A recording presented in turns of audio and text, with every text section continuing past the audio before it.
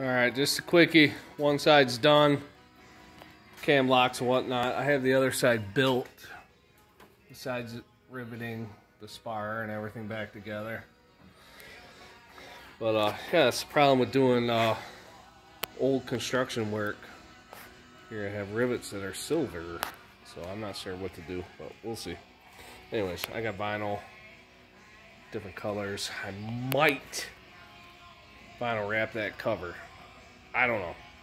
I want to what's the word I'm looking for? I can't think right now, maybe because of the beer. But I want to bring some darker colors into this plane. Getting rid of that red. I want it to match that panel. And I got Lemke upholstery coming. All the colors are to be determined. But headrests and heated seats and memory foam and all that stuff. But anyways, okay. So I did not like those spring goofy D-Zutz fittings or whatever. They didn't come with things to keep this from falling out. So if I were to use those and lift the lid, I'd have to pull all 6 of these screws out every time. I don't know, it makes no sense. And I put this hinge upside down. It's a little bit of wind resistance, but not much. I want the door to open all the way.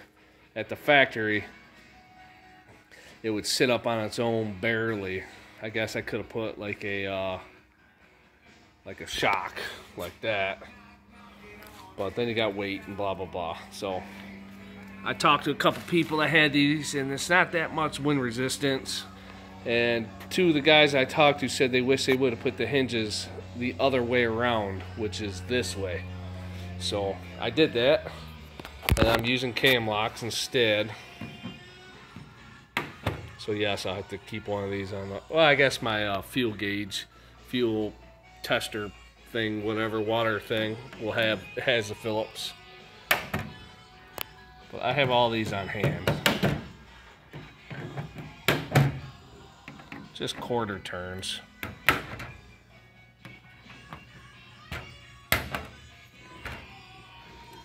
And she opens up. This side has, I ran new conduit. And yes, I laid it across the ribs, but what do you want me to do? Open the whole wing up and put it in grommets? No, I put it in conduit and laid it across the ribs. I installed a heated pitot tube for my Garmin. But anyways, so I think I'm just gonna tuck this out of the way, attach it to the wall, and carpet over it.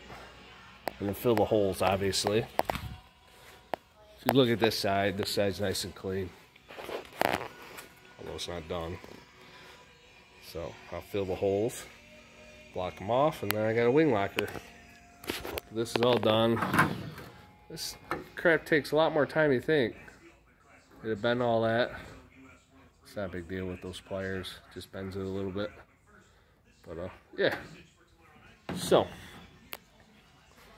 I'm in big trouble with my wife, so I thought I'd have this done in a couple days, and I've been here every day after work, so she's not very happy with me. Big trouble.